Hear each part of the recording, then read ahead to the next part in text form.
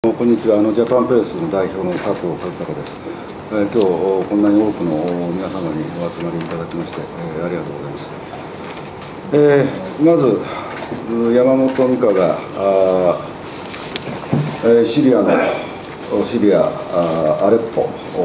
スレイマンハラミで、撃たれたのが8月の20日でした。でその時の状況を申しますと、ここに来られている多くの皆さんもテレビ等々でご存知かとは思いますが、私たちはアルフッラの記者バッシャールと彼に同行していたトルコ人カメラマン、そして私と山本美香が自由シリア軍に同行し、スレイマンハラビ地区、ここは自由シリア軍と政府軍ある種そのせめぎ合いをしている地域でした。でそこのAnd I would like to express my gratitude for the participation of so many persons here. And in regard to Mika Yamamoto, as you may have been aware, she was killed in Aleppo in Syria, in Squid Maharabi, on August the 20th. And this is a situation which I'm sure that many of you are familiar through television coverage. However, we were traveling with Al-Fubar, and who was a journalist for Bashar, and a Turkish cameraman accompanying that person. And we were traveling along, myself and Ms. Yamamoto, with the Free Syrian Army. And it was in the Sulaim Harabi area, which is an area which the Free Syrian Army and the government forces were fighting over. でそこでですね、自由シリア軍がその町を完全にコントロールしようという作戦を我々は同行取材していました。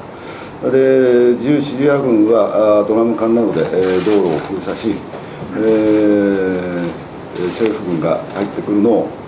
そのバリケードで阻止すると。その検問の様子を取材していたところ、我々はそのドラム缶、封鎖したドラム缶の数メーター後ろに立ってました。でその前にシリア軍の兵士、両サイドには前には自由シリア軍、横にも自由シリア軍の兵士が展開していました。そこで、そこには多くの日常がありまして、その時の雰囲気っていうのはまだ一般市民が多く生活しており、特に印象的だったのが自転車で遊ぶ子どもたち、また子ども連れ、そして若干店が入ったり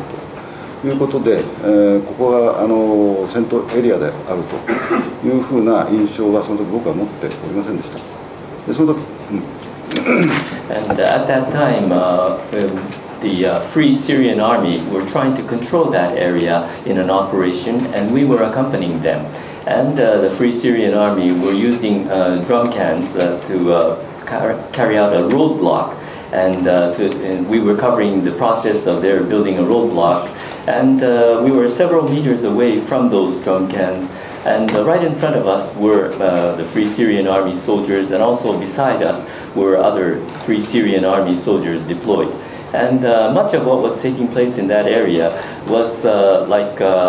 normal daily life activities. That was the atmosphere. There were quite a few civilians around. There were children playing around in their bicycles. There were people with children, and shops were open, so that I did not get the impression there that it was like a battleground. でその時ですね、そこは二股に分かれている道路でありまして、我々はその二股の起点になるそこで取材をしておりました。そうした時に前方右手の方からそこには何台か車が駐車していたんですが、その影の方から一団の迷彩服を着た一団がずっと上がってくるなって言いました。で私はそれが自由シリア軍であるというふうにその瞬間思い撮影を始めました。多分ミカもそう思って、レコーディングを始めたんだと思います。And we were at an area just where the road was about to be forked, and we were at the very fork where the road was about to split in two places and doing a coverage there.